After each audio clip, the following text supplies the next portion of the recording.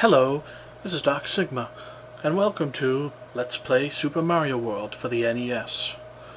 You know, after the total humiliation that I received, self-imposed humiliation, mind you, at the hands of Cold's challenge, I decided that in order to redeem myself, or at least to redeem myself in my shallow head, that I would need to humiliate this game as badly as it humiliated me. So, that being said, I'm now going to do a full LP of this game where all bets are off. That being said, apparently this game is copyrighted 1995. Isn't that good to know? This illegal unlicensed hack is copyrighted. That being said, let's get started. Yoshi's house. Why not?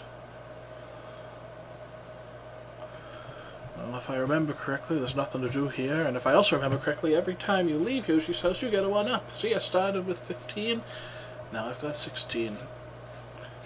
I would gladly and cheerfully do that all day if I were playing this on a console, but since I'm playing it on an emulator, and since I have long since passed the point of caring, I'm just going to use save states, so fuck the extra lives. I'm going to cheat in a highly technically advanced method instead of cheating in a poor man's cheap little ridiculous silly method.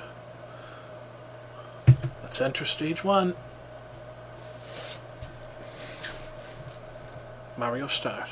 And we immediately get assaulted by that sliding Koopa. Thankfully I remembered he was there. You know, if you don't jump pretty much immediately when you start this stage, you are dead. And that totally reminds me of another really bad, unofficially licensed game for the NES called Action 52, which I'm sure you've at least heard of. If not, then please look it up here on YouTube. It's a hoot to watch videos of it while I die from a piranha plant. But anyway, the reason that reminds me of Action 52 is that there's a game in the Action 52 called, I believe, Star Evil. It's one of the many overhead space shooters in that game, and they start you literally 3 centimeters away from a one-hit you're dead block. So if you aren't holding down left or right immediately when you start Star Evil, you're fucked. And that really is a pretty good summary of the whole game, and also a good summary of my playing skills so far. What the hell?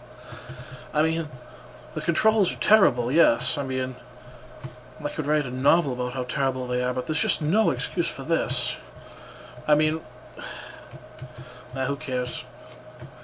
I mean, I really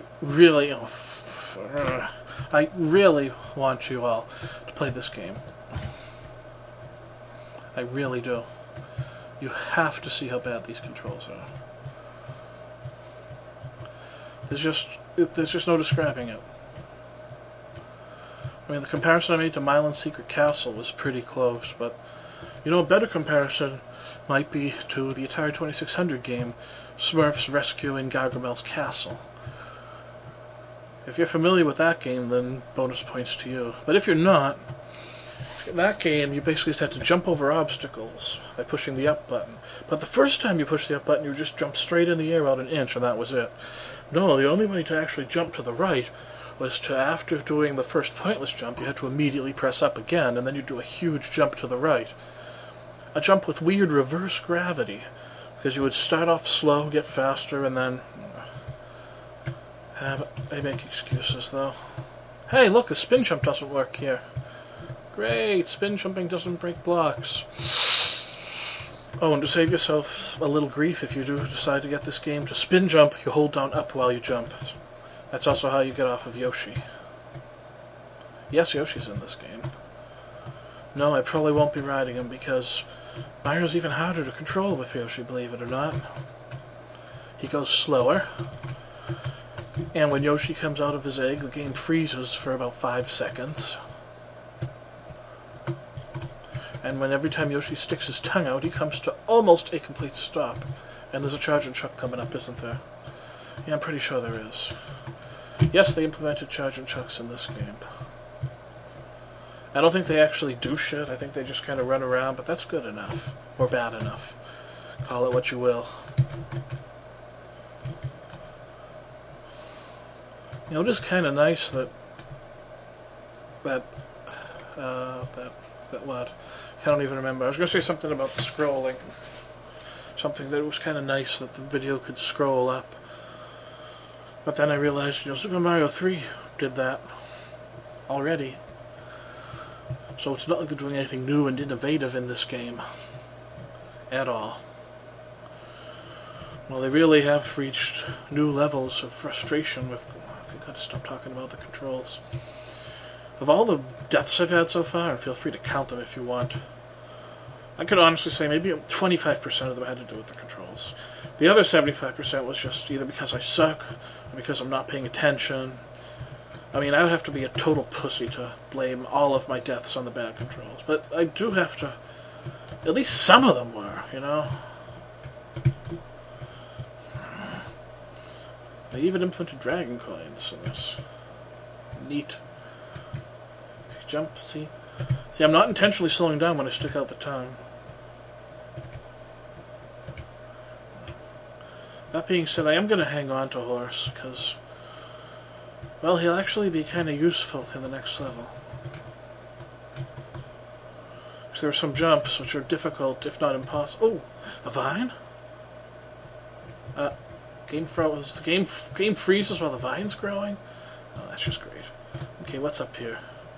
Horse, you better stay. Okay, some coins. Who cares? And yes, Horse stayed.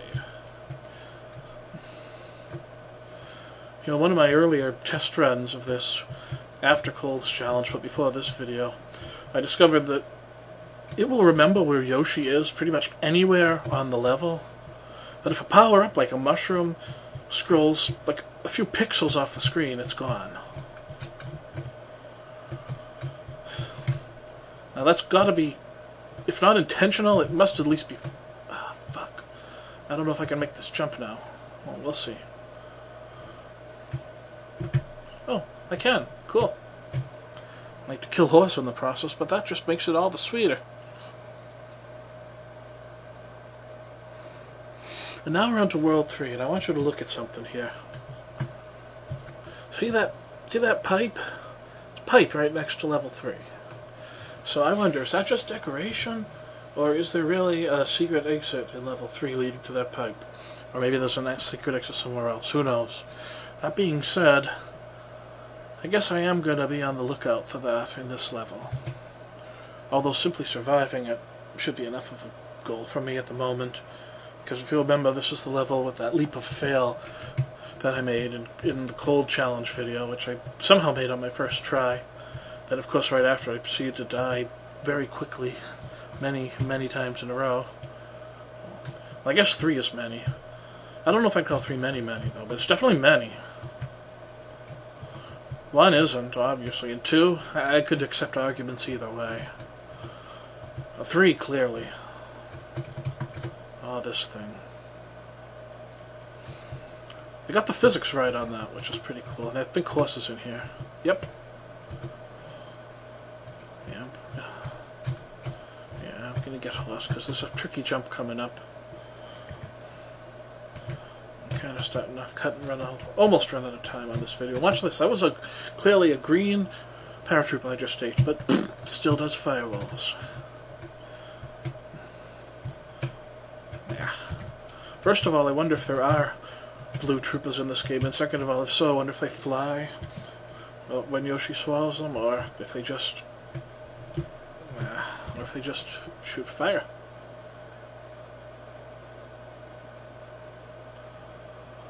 Come on, platform. So you almost have to like overshoot jumps when it comes to platforms moving horizontally, simply because Mario moves.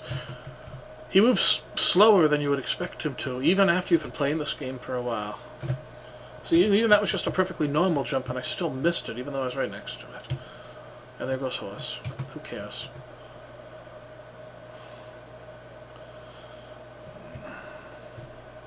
I do, actually. I want to at least get to solid land before I stop this. Well, that's just about all the time I got for this video. Please join me next time in Let's Play Mario's Diaper Death Trap Special Edition AIDS Cancer Lucarioville. This is Doc Sigma, signing off. Laters.